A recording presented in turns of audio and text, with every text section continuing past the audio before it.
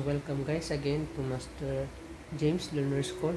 Ngayon, gagawa naman tayo ng video tutorial ng RME na problem solving para sa Inductive Reactance at Capacitive Reactance. Okay guys, so simulan na natin.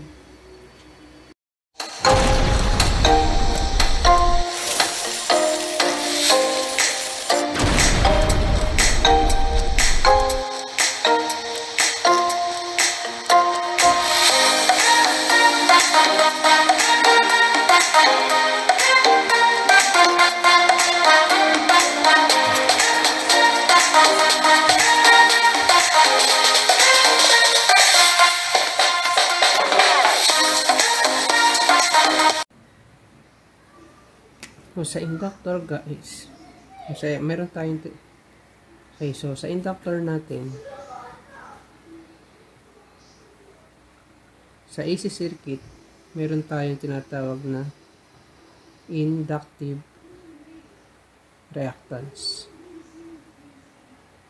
Okay, so for example, yung current mo is flowing dito. Okay, minsan yung current ino-oppose niya. Okay, sa AC circuit kasi, since yung current mo is alternating, itong inductor na ito, pag nag-create ng magnetic field, for example, dito nag-flow yung current mo, in direction na to, may na-create ka magnetic field, yung magnetic field mo kasi rito, katulad din ng current mo rito, nag-expand, tsaka nagko-collapse. So, may time na nagkakaroon sila ng salubungan. Okay, at yung salubungan na yun, yung tinatawag na inductive reactance. Okay? So, sa inductive reactance, para makuha yung inductive reactance, ito yun, inductive reactance. So, ang unit nito is ohms din. Ang formula kapag inductor is 2 pi FL. Okay? So, 2 pi FL kapag inductor. So, ito yung inductive reactance. Tapos, ang unit niya is ohms. Okay, so, mag-try tayo mag-solve ng mga problem.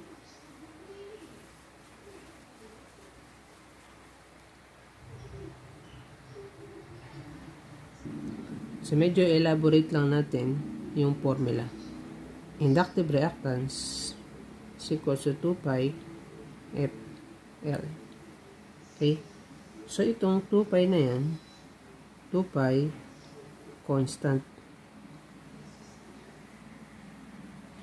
Ito ay constant. Yung F is frequency. Kasi diba sa AC circuit, meron tayong frequency. Then, L is yung kanyang inductance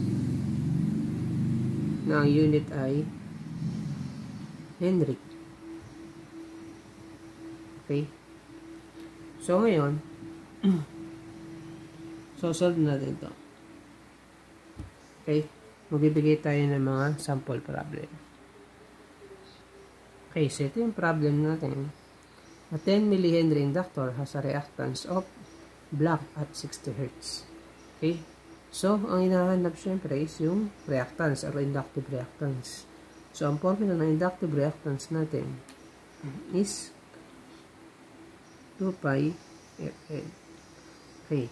So, 2 pi then times frequency 60 Hz times yung inductance which is 10 millihenry. Okay. So, solve natin to. Itong 10 millihenry na yan is equivalent to 10 times 10 raised to negative 3. Okay? Kasi ito ay milli. So, tandaan natin, di ba, meron tayong milli is equal to times 10 raised to negative 3 micro times 10 raised to negative 6 nano, which is times 10 raised to negative 9. Okay. So, gamitin natin yung calculator. So, pakita natin. So, 2. So, yung pi, para makuha mo, ito siya. Kailangan mong i-shift. Pinutin mo yung shift, then pi. Times 60 times 10 times 10 raised to negative 3. Then, close. Tapos, equal mo siya. Then, switch D para maging decimal. 3.76. 3.76 ohms. So, that is letter B. So, yun yung malapit. Kasi 3769. So, pag ni-round off mo, 377. Okay. Okay, so next problem tayo, guys. An inductor has a reactance of 10,000 ohms at 10 kHz. What is its reactance at 2 kHz? So, sabi rito, meron daw siyang reactance 10,000 ohms sa pag 10 kHz. Ito yung kanyang frequency. Sa 2 kHz daw, ano yung kanyang reactance? Okay. So, syempre, gamitin pa rin natin yung formula na XL 2pi FL. Kaso dito, sa pag-solve nito, kung mapapansin mo, wala kang value ng inductance. Okay, kasi ang given lang is yung reactance tapos frequency. So, ang gagawin mo ngayon, isosolve mo muna yung value ng inductance. Okay? So, para magamit mo siya sa 2 kHz na frequency para makuha mo yung reactance niya. Okay? So, kung yung L, yung nawawala, so, XL is equals to 2pi F. Bakit? Kasi divide mo lang ito kung buo dito para ito lang yung matira. Kasi ito yung hinahanap muna. Okay? So, XL 10,000 ohms divided by 2pi 10,000 kilohertz or 10,000 hertz. Okay. So, kung makapansin mo, ay, pero solve natin. So, 10,000 ohms. 10,000 ohms over 2 shift by times 10,000. So, the answer is, ang value ng inductance natin is 0.1591 Henry. So, ngayon, ito, gagamitin natin para ma-solve naman yung kanyang reactance ng 2 kHz. Kasi ito yung value ng inductance natin. Okay? So, XL is equals to 2pi FL. Where 2pi constant times frequency. So, 2,000 times, ito na yung value ng inductance. 0.1591 Henry. So, plug in natin sa calculator 2 shift pi times 2,000 1.1591. So, the answer is 199 ohms. So, tingin ka sa choices. So, ang pinakamalapit is, syempre, 2,000. So, the answer is letter C. So, ganun lang guys, kasimple sagutan. Okay? So, ngayon naman, proceed tayo dun sa capacitive reactance. So, ito naman ay opposition na nakikreate na resistance through capacitor sa AC circuit. Okay, so ang formula niya is XC is 1 over 2pi FC, na kung saan ito ay capacitive reactance. Then F also again is frequency. Then C is capacitance. which is in farad. Okay, ito ay in hertz. Passive reactance is in ohms. Okay, so mag-try tayo magbigay ng sample problem. So ito yung problem guys. A 100 volt 60 Hz AC source is connected across a 100 microfarad capacitor. How much is the current through the capacitor? Okay, so meron tayo mga choices din. Sulat natin 3.8 ampere, 1 ampere, 2.5 ampere, then 1 ampere. Okay, so sa problem na to, ay nahanap ano yung current sa capacitor mo. Parang ganito lang yung simple. Yan. Tapos, ito yung capacitor. Ano daw yung kanyang current na dumadaan? Okay, ano yung current na dumadaan? Okay, so erase natin ito. So, para makuha mo yung current na yun, kailangan mo nang masolve kung ano yung resistance. Or since AC to, tapos ang load ay capacitor, kailangan mo kunin muna yung capacitive reactance.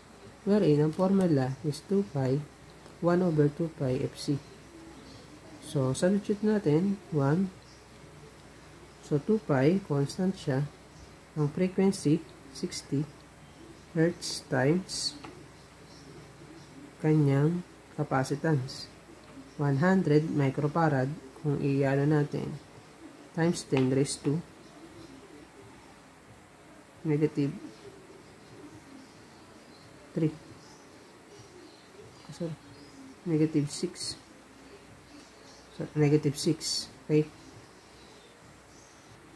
So, using calculator, so 1 over 2 shift pi times 60 times 100 times 10 raised to negative 6.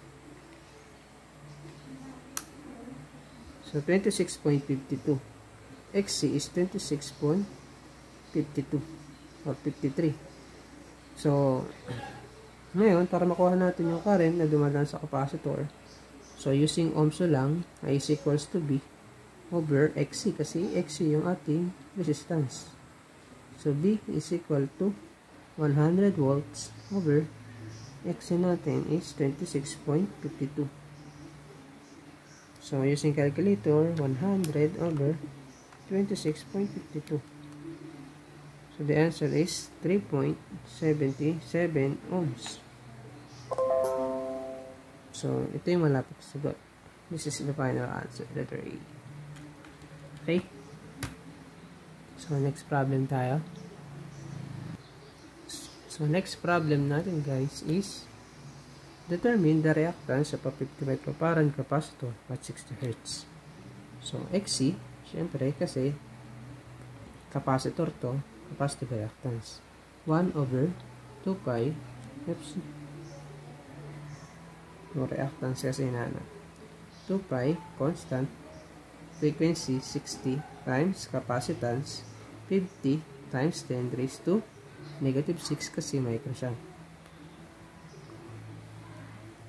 So, 1 over 2 shift pi 60 50 times 10 raised to negative 6 equals to 53 ohms. So, ito. Letter D. Okay. So, number 3 problem, a 2 microfarad capacitor has a reactance of 1,500 ohms. What is the frequency of the AC source? Okay. So, ngayon, hinahanap naman is frequency, pero capacitor pa rin siya. Tapos, binigay yung value ng reactance. So, XC is 1, 2 pi FC. So, kung hinahanap ay frequency, so, turo ko kayo ng calculator technique. Okay, so, turo ko sa inyo yung shift solve. Okay. So, XC, ano yung XC? 1,500. Then, alpha equal, okay, so 1, 2, shift pi times, so ito yung nawawala, dapat x ka dito,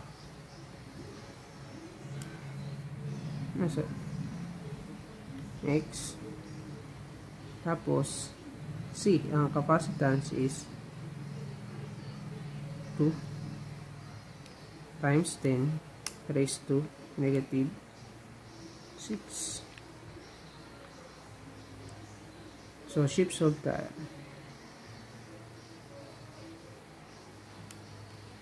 Wait, sorry. Variable error. So, erase natin ito.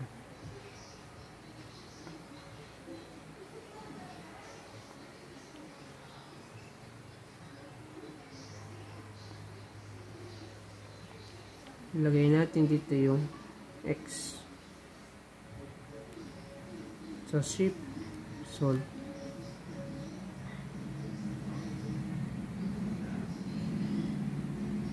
So, hanapin niya. So, naputo lang guys, pero yun yung lumabas dun sa shift solve natin kanina. Okay? So, 53.05, the answer is letter A.